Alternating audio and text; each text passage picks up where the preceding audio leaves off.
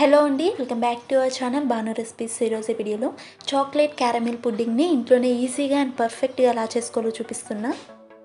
ఏదైనా special అకేషన్కి try చేసి చూడండి, అందరికీ నచ్చుతుంది. అలానే ఈ వీడియోని లాస్ట్ వరకు చూసి నేను చెప్పే టిప్స్ని ఫాలో చేస్తే పర్ఫెక్ట్ బేకరీ స్టైల్లోలానే ఇంట్లోనే మీరు ఈజీగా ఈ చాక్లెట్ పుడ్డింగ్ని చేసుకోవచ్చు. సో ఇక లేట్ చేయకుండా లెట్స్ స్టార్ట్.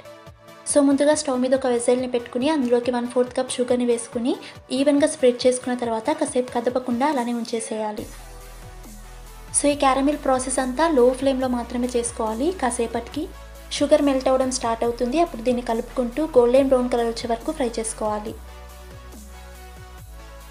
సో ఈ క్యారమిల్ సాస్ చేసేటప్పుడు చాలా జాగ్రత్త అవసరం. ఏమాత్రం ఎక్కువ కుక్ చేసినా క్యారమిల్ అంతా చేదు వచ్చేస్తుంది. సో ఇలా గోల్డెన్ బ్రౌన్ కలర్ వస్తుంది. స్టవ్ ఆఫ్ చేసుకుని ఏదైనా ఒక స్టీల్ వెజిల్ అయినా లేక అల్యూమినియం వెజిల్ అయినా తీసుకుని అందులోకి క్యారమిల్ సాస్ని వేసి అడుగునంతా ఈక్వల్గా స్ప్రెడ్ చేసుకుని పక్కన ఉంచుకోవాలి. ఇప్పుడు 6 బ్రెడ్ స్లైసెస్ని తీసుకుని వీడియోలో చూపిస్తున్నట్టు ఈ విధంగా ఎడ్జెస్ని మొత్తం కట్ చేసి పెట్టుకోవాలి. ఇలా ఎడ్జెస్ అన్ని కట్ చేసిన తర్వాత ఒక మిక్సీ జార్ని తీసుకుని ఈ బ్రెడ్ స్లైసెస్ని చిన్న చిన్న పీసెస్గా బ్రేక్ చేసుకున్న తర్వాత మిక్సీకి వేసి ఫైన్ పౌడర్లా బ్లెండ్ చేసుకోవాలి.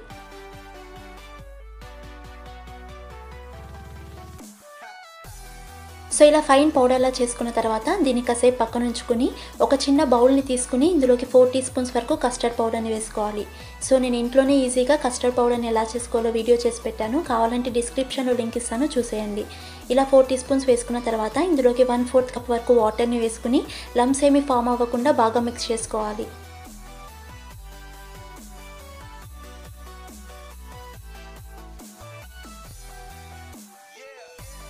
ఇలా కస్టర్డ్ పౌడర్ని కూడా రెడీ చేసుకున్న తర్వాత దీన్ని కాసేపు పక్కన ఉంచుకుని ఇంకొక బౌల్ని తీసుకుని ఇందులోకి 1/2 కప్ షుగర్ అలానే 2 టేబుల్ స్పూన్ కోకో పౌడర్ని వేసుకోవాలి.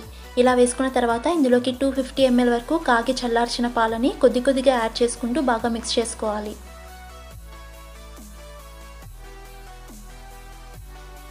సో ఇలా బాగా మిక్స్ చేసుకున్న తర్వాత ఇందులోకి 1 కంప్లీట్ డైరీ మిల్క్ చాక్లెట్ని యాడ్ చేస్తున్నా.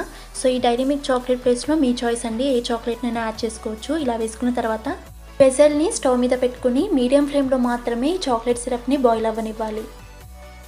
ఈ చాక్లెట్ సిరప్ ఇలా బాయిల్ అయ్యేటప్పుడు మాత్రమే ఇందులోకి మనం ఆల్రెడీ ప్రిపేర్ చేసి పెట్టుకున్న కస్టర్డ్ మిక్స్చర్ని ఒకసారి బాగా మిక్స్ చేసుకుని ఇందులోకి వేసుకోవాలి.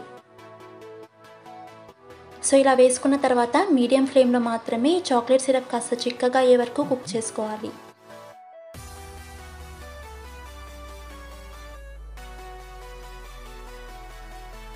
సో కస్టర్డ్ పౌడర్ని వేసాం కాబట్టి చాక్లెట్ సిరప్ చాలా త్వరగా చిక్కపడుతుంది.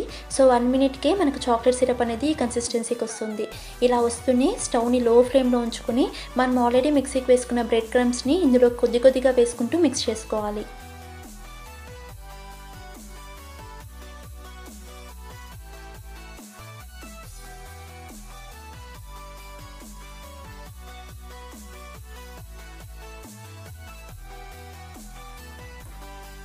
సో ఇలా మొత్తం వేసి బాగా మిక్స్ చేసుకున్న తర్వాత వెంటనే స్టవ్ ఆఫ్ చేసుకుని క్యారమిల్ సాస్ వేసిన వెజల్లోకి వేసుకోవాలి.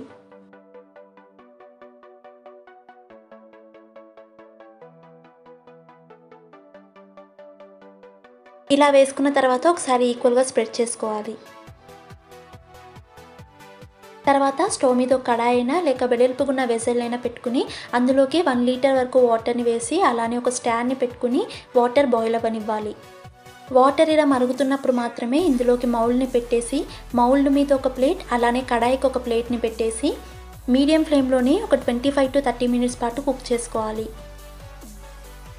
30 మినిట్స్ పాటు మీడియం ఫ్లేమ్లో కుక్ చేసుకున్న తర్వాత స్టవ్ ఆఫ్ చేసుకోవాలి. మీకు కావాలనుకుంటే కేక్ కుక్ అయిందా లేదా అని టూత్ పిన్తో అయినా చెక్ చేసుకోవచ్చు. ఇలా స్టవ్ ఆఫ్ చేసుకున్న తర్వాత ఈ మౌల్డ్ని రూమ్ టెంపరేచర్కి రానివ్వాలి. రూమ్ టెంపరేచర్ వచ్చిన తర్వాత మీకు కావాలంటే అలా అయినా తీసుకోవచ్చు, లేదా 2 అవర్స్ పాటు ఫ్రిడ్జ్లో పెట్టైనా చల్లగైనా తీసుకోవచ్చు.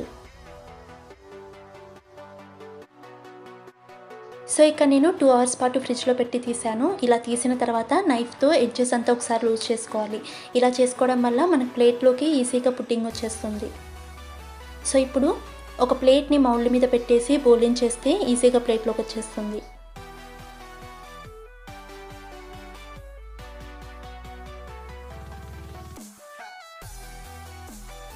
నెక్స్ట్ దీనిపైన మీకు ఇష్టమైన డ్రై ఫ్రూట్స్తో అయినా లేక చాక్లెట్స్తో అయినా డెకరేట్ చేసుకోవచ్చు.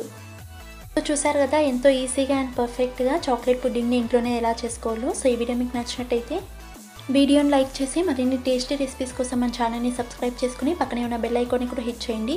సో నేను పోస్ట్ చేసే ప్రతి వీడియోకి మీకు నోటిఫికేషన్ వస్తుంది. And thanks for watching.